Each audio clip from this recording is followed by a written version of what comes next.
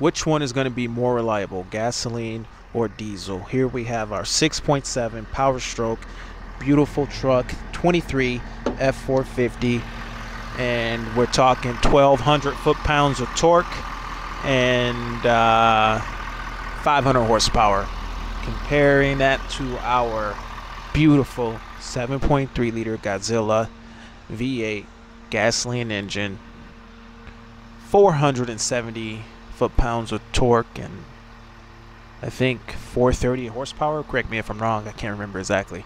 Which one of these is going to be more reliable? Which one of these is a better buy? Well, at the end of the day, we've heard it 1,000 times.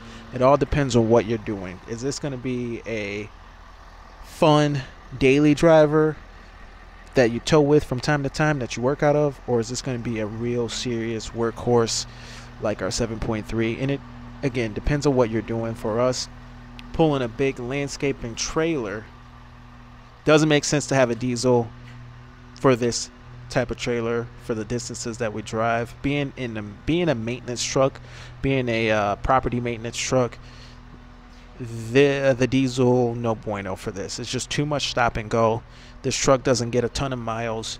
It just gets a ton of stop and go. It gets hours, it gets oil changes, it gets used.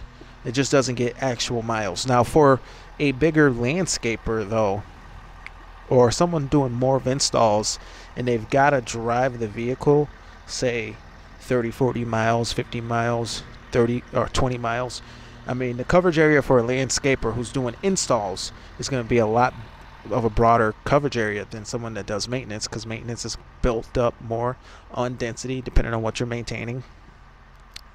There's a lot of route density and stuff built in, so it kind of affects how far the vehicle's driven, and diesels kind of need to be driven. But you know, for an install guy that actually travels and puts miles on pulling heavy equipment, it could be worth it to have a diesel if you're gonna be towing, you know, a couple skid steers, or, you know, I don't know. It's something that you can grow into a lot more. The reason I'm asking this question is because it was brought up on Facebook by a friend of mine, Robert, who does landscaping. He does some more installs, does a ton of drainage and stuff, and he's like saying, you know, the diesel, yeah, it pulls better, but it doesn't pull that much better than the 7.3 or any of the gas engines to where he'd get it over just to getting a 7.3 or whatever gas engine is available in like a 550, which honestly from a business standpoint makes a ton of sense. If it weren't for YouTube, to be 100% transparent, I don't know if I'd have a diesel. You know, I mean, maybe I would now that I've actually gotten into it and had it for a daily driver. It makes sense. But for our work truck, I don't know. It just doesn't, for maintenance, it just doesn't work. Now, 7.3, which one's going to be more reliable? Probably the best title of the video. 7.3 liter, lot less to fail, a lot cheaper to maintain. And, I mean, will this be more reliable than a 6.7? When you look at a 6.7, you got the CP4, or what is it? The CP. So yeah, the CP4 pump. You got the CP4 pump that can go out and take out the entire fuel system. There goes 15,000, 16,000. Doesn't, I mean, you think, hey, it's under warranty. Not always going to be covered under warranty if it does fail. You can do something about that. You can get the disaster prevention, but the whole system itself is just so much more complicated. You got direct injection, really, really high, 30,000 pound PSI fuel pressure, way more coolant lines running around everywhere that can leak. As you can see, they're sitting right up here just on top of the motor.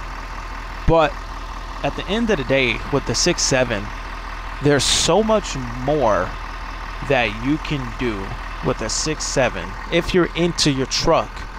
If you're, you know, messing around with it, putting a cold air intake on it, putting a pusher intake on it, putting a DCR fuel pump. So if you're into trucks and you're going to be tinkering with it a lot, then diesel is the way to go. But if you're serious about business, maybe the gas is the way to go, because it don't always make business sense to get the diesel if you don't need it. So when it comes to a gas truck, you don't gotta mess with it. You don't gotta put a cold air You don't got to do nothing. I mean, it would make no sense in my opinion to be put in a Banks. Maybe it would sound good though. Banks, if you see this, send your boy a cold air intake and see if it sounds good on the 7.3. I'd imagine it would. But it just, from a business standpoint, it just doesn't make sense to do anything to the work truck. Nothing fun. Because why would I mean, what? It just goes to work, and his whole goal is to make as much money as possible. And it just doesn't make sense to spend $500 on a intake and whatever else you could do. But there's, again, limited things that you can even do to this truck. It's just kind of is what it is. It kind of makes the power that it makes. I guess you could put it like a pedal monster, but even so, you don't even want this thing going no faster than it's going. Like, honestly, the 6.2 was a good engine because it just don't go no faster. 6.2 is a good engine because it's more reliable than a 7.3, and it's not faster. Like, we don't actually need a faster truck for work. Now, when I've towed my maintenance trailer with my diesel, the torque is way better and it's way more confident and stuff pulling, but it's so much power that, like, you better make sure everything is strapped down because it just yanks the trailer around. Now, max towing on our dump trailer and beyond, because when we put concrete in our dump trailer, concrete's freaking heavy. It gets over that weight pretty quick, to the point where I've had 30,000 in that 16K, so that's twice the payload is supposed to be, almost. You can feel it behind the diesel, and it just takes it. And then I'm on the bumper too, and the 450 just handles that great. That's the reason I went back to a 450, because I can just put anything behind it, anything on the hitch. And when I mean on the hitch, I'm talking going way over the payload, even on the 450 hitch, which you're not supposed to do. But you know, the weigh save will weigh the hitch, and it'll tell you, like, it'll go into the red. But never mind. I was joking. I never overloaded the hitch. Actually, I wouldn't do that, and I've never put 16,000. Just say hypothetically, if I were to put 16,000 in, or 30,000. I never put 30,000 in the trailer and drove it because that would not be a wise thing to do. But the 450 handles that 16,000 pound trailer loaded to just perfectly at 16,000 pounds, the max, just great. Now, the 7.3, it'll still do it. Don't get me wrong, it'll still do it. But if you got to pull down onto the freeway and get into traffic with that load, that's where it's going to take a little bit more skill from the driver, because you have less options. You don't have as much as the option to pull ahead of some other vehicles. You have about as much. The diesel, the difference on the diesel is you can pull a little harder, but you can also spin the tires too, even though it's loaded pretty heavy. So for me, it depends on what you're doing. If you know, want to be tinkering with your truck and you're into trucks, I think diesels, you can justify it. You know, if you're looking at your bottom line and you're looking at the numbers, then go with the gas.